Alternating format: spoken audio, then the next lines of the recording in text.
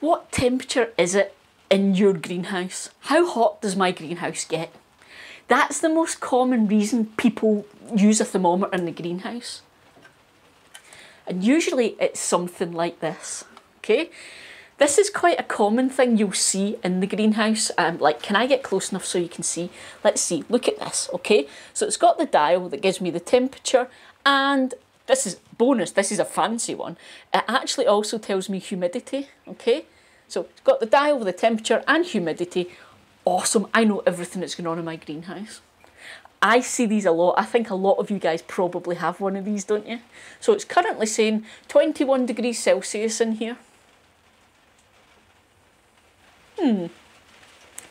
It totally isn't 21 degrees Celsius, I guarantee you, because it's actually a wee bit chilly. But there you go. Now, the other type, good old-fashioned one.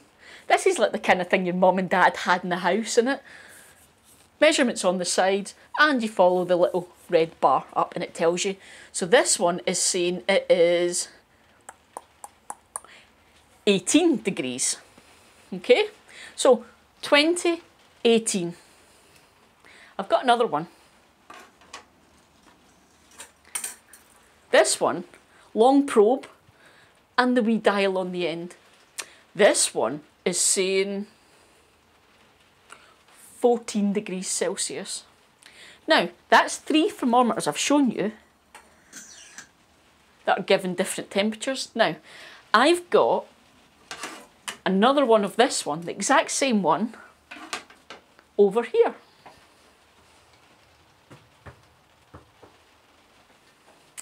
That one says it's 14 Celsius. So, what temperature is my greenhouse then? Which one's right?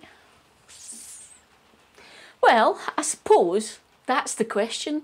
It's not about what temperature is it and which one's right. It's about why do I want to know, and that's the key, okay? Now, I reckon a huge chunk of you guys are like me until recently, okay?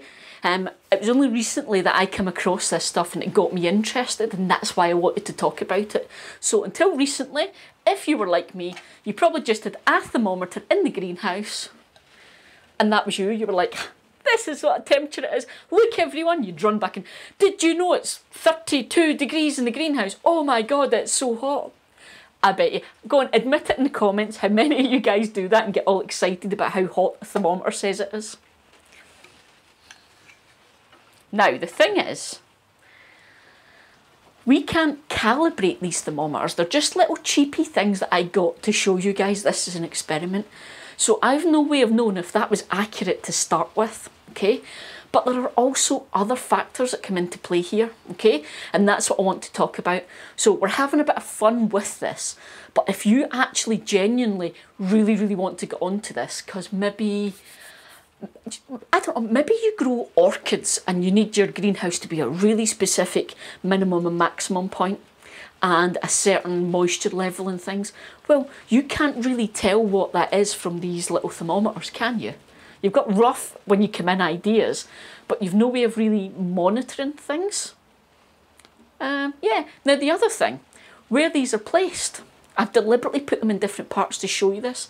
Now, they all gave us different readings, as you see, and it could be simply because of this. The one down there, it's sitting on the pots down there. It's about 10 inches off the floor.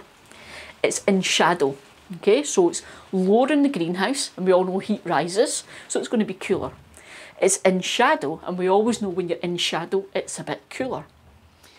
This one over here is on the frame at my eye level in the greenhouse. So theoretically, that could be way hotter some days, because if I had sun coming this way, it might actually hit that. And then you're going to measure the temperature in a sunbeam, which is always lovely, as we know. So you've got the absolute polar opposite, lovely sunbeam in the shady bit, okay? So again, things are affecting it. It's not really the temperature of the greenhouse. The other one I showed you was the one that's in the pot of soil. So it's in the soil, it's in a pot, it's all kind of covered and stuff. It's not getting the sunbeam on it.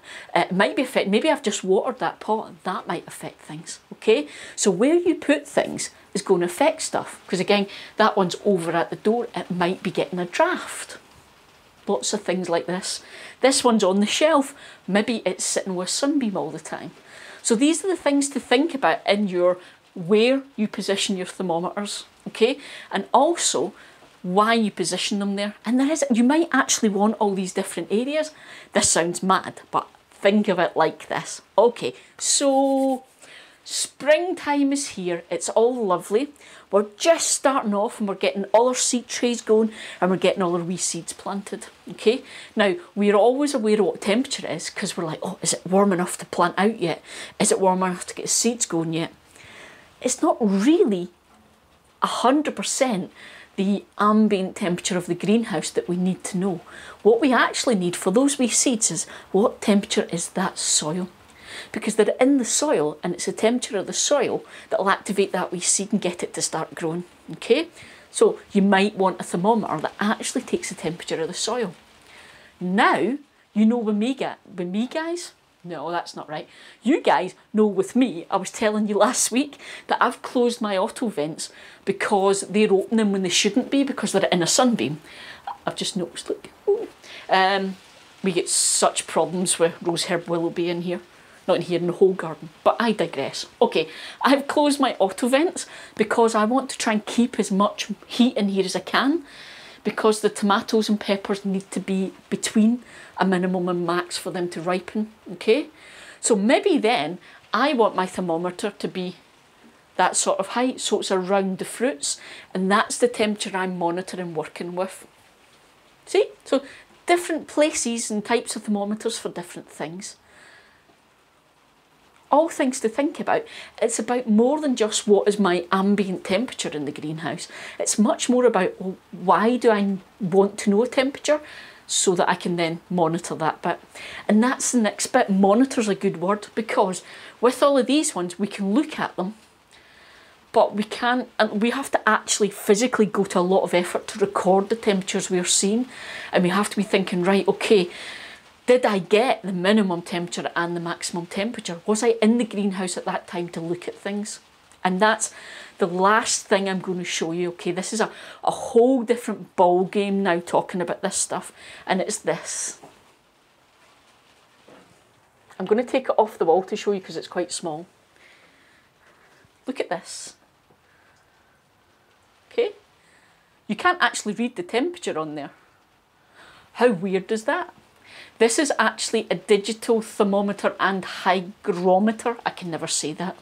And this actually Bluetooths the info to my phone, okay? And it is always recording and it gives me a graph and things that I can follow. And that lets me see high temperatures, low temperatures, where they alter at different parts of the day, what's happening. So if I was wanting to really get serious about the temperature in my greenhouse and keep an eye on all of that stuff for a reason, this is quite a cool way of doing it. Okay, because then I've got all of that data to work with. What it doesn't though, is it doesn't give me that wee happy boost when I come in and I see the thermometer on the shelf reading that it's crazy hot in here and I can pretend that I'm in like Benidorm or something.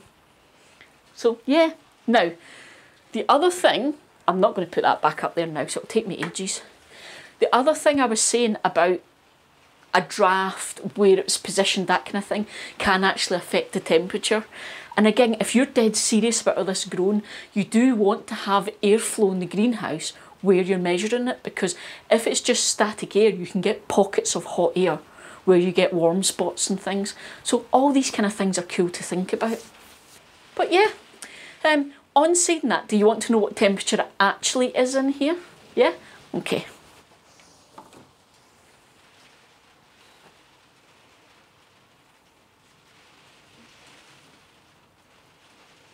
Okay, here we go. It is currently... Oops, I've hit the wrong button, Eli, come on.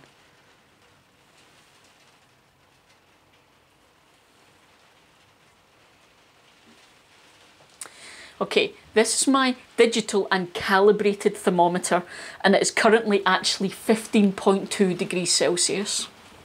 So this one was far too high,